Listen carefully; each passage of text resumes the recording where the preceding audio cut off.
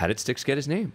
So when I was doing my internship with the police department back in '96, I rode every Friday and Saturday night with a couple guys in a unit we had called Footbeat, and they handled the housing projects in Tulsa. And it was very, very busy at that time.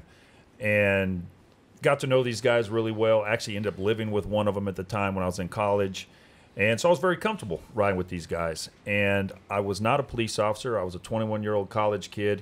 I wore a ballistic vest when I was out there for my safety, and I had a flashlight because we worked at night. Well, one night they had gotten in a car chase with some gangsters, and a guy bails out of the back seat of this car they were chasing, and I jumped out of the car, the police car, and chased after the guy.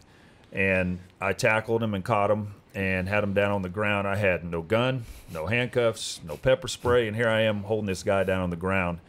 And so Mike Eckert, who's now a captain in our police department, he was in the car, catches up to us, and gets the guy handcuffed, and he's like, hey, great job, but you can't do that bleep stick. And, you know, we're on TV. I can't say that. It started with an F. It's a bad word. So stick. So he started calling me, once I got in the police academy, he was one of our part-time firearm instructors, and he just started calling me Stick, which was short for F-stick. And so once we got out into the streets, people started hearing me called Stick from other officers, and just the way the street lingo goes, they thought my name was Sticks.